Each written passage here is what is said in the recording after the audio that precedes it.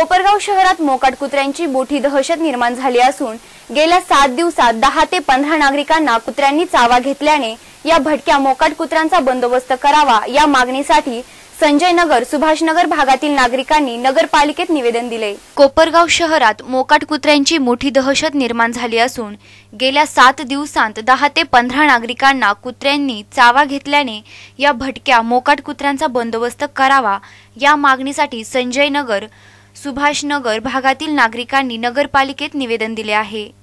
रात्री प्रत्येक रस्त्यावर या कुत्र्यांची टोळकी उभी असतात, त्यामुळे रस्त्यावरून जाणाऱ्या नागरिकांना तसेच दुचाकी चालकांना जीव मुठीत धरूनच चालावं लागतोय। ज्येष्ठ नागरिक, महिला, मध्यवर्ती शहरांसह उपनगरातील नागरिक गेल्या अनेक वर्षांपासून हा त्रास सहन करत आहेत। कुत्र्यांचे हल्ले, दहशत वाढतच चालली आहे।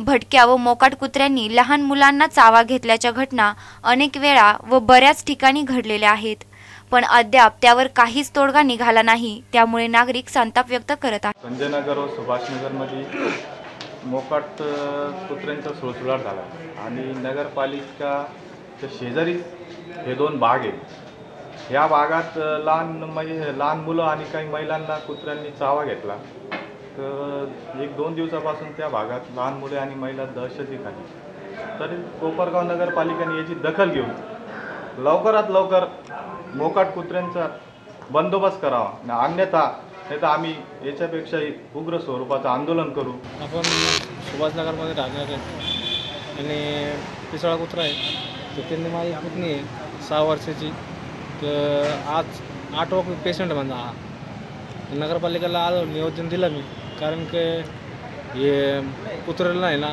यांनी काही निर्णय घ्यायला पाहिजे। तुमच्या पुतणीला चावा घेतला कुत्र्याने? हां, कुत्रा काय पुतणीला चावलं गेलं त्यांनी कुत्र्याने आणि हा पेशंट 8वा आहे, तर याचं काहीतरी करावा हा आमची मागणी आहे। कचरा कुंडीवर झालेल्या उकिरड्यामुळे व अनेक पटींनी वाढलेल्या चायनीज तसेच इतर खाद्यपदार्थांच्या गाड्यांमुळे सध्या कुत्र्यांची खाली पडलेले अन्न खाण्यासाठी झुंबड उडताना दिसते। अशा ठिकाणी अनेकांना कुत्र्यांनी चावा घेतल्याच्या घटनाही घडतात। यावर त्वरित तोडगा काढणे आवश्यक आहे। मोकाट कुत्र्यांच्या दंशाने आरोग्यावर विपरीत परिणाम होऊ शकतो, म्हणून यावर नगरपालिकेकडून तातडीने अंमलबजावणी करण्यात यावी अशी मागणी नागरिकांमधून होत आहे। प्रतिनिधी हाफिज शेखसह सुवर्णा ताकटे, sp24 कोपरगाव।